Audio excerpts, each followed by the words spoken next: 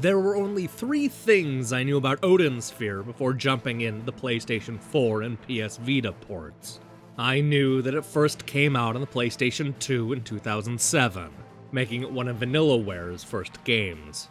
I also knew that it was a fast-paced adventure game that mixed traditional beat-em-up gameplay with an involving story. And most importantly, I knew that the game was supposed to be long. I don't mean long for a brawler, but actually dozens of hours in length. Having missed out on the game when it first hit the PlayStation 2, I'll confess to feeling a bit dubious about those claims. Having put so much time into titles like Magic Sword and Kadash, I wondered how a developer could keep the game going for dozens of hours. This is a doubt that lingered long after I started Gwendolyn's exciting adventure, since it always seemed like I was making quick progress.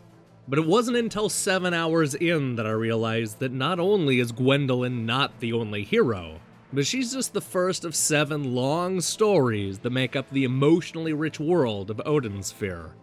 For many, this revelation probably won't come as a surprise. This is, after all, a game that came out a decade ago, and all of its secrets are readily available on the internet. However, if you're like me and missed out on the game back in 2007, then prepare to be introduced to one of the most elaborate beat-em-ups in existence.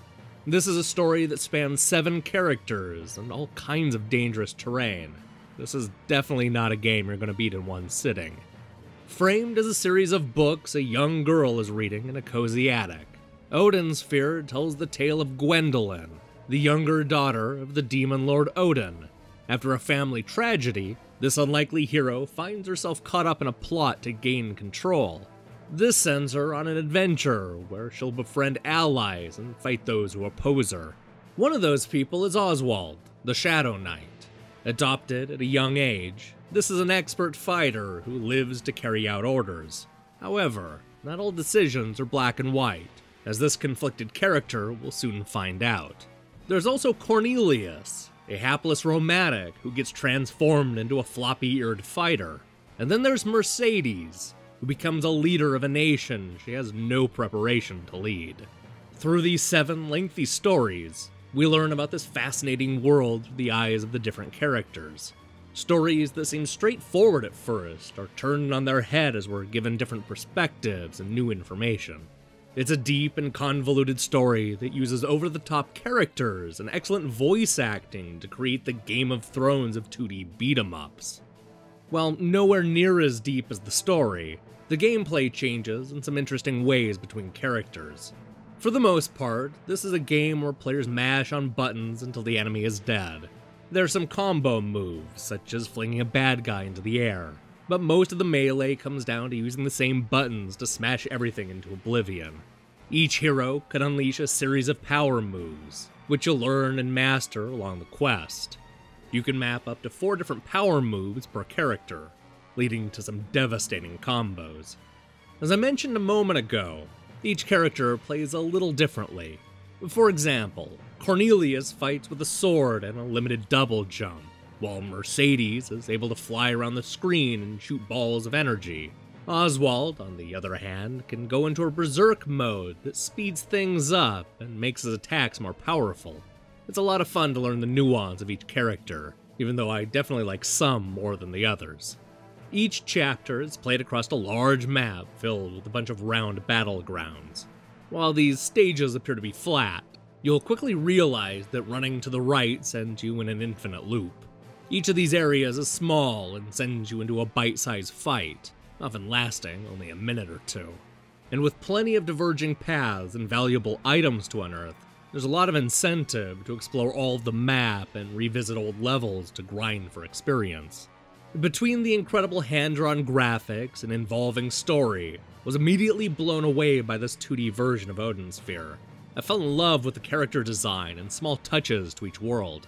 But as I played through the same group of stages and saw the same bosses, some of the charms started to wear off.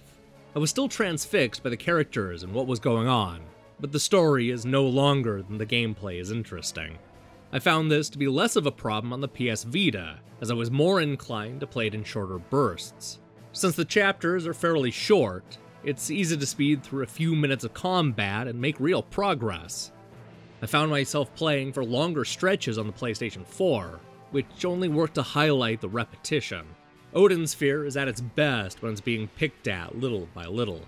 Of course, it's easy to want to keep playing the game when it looks this good. Already a 2D stunner on the PlayStation 2, this HD version takes the incredible visuals to a whole new level. Best of all, it also looks fantastic on the PS Vita. If you were worried that handheld gamers were getting a downgraded port, fear not. The Vita version is just as fast and fun as its console counterpart. Unfortunately, Odin Sphere isn't cross-buy between PS4 and Vita, which is a big disappointment.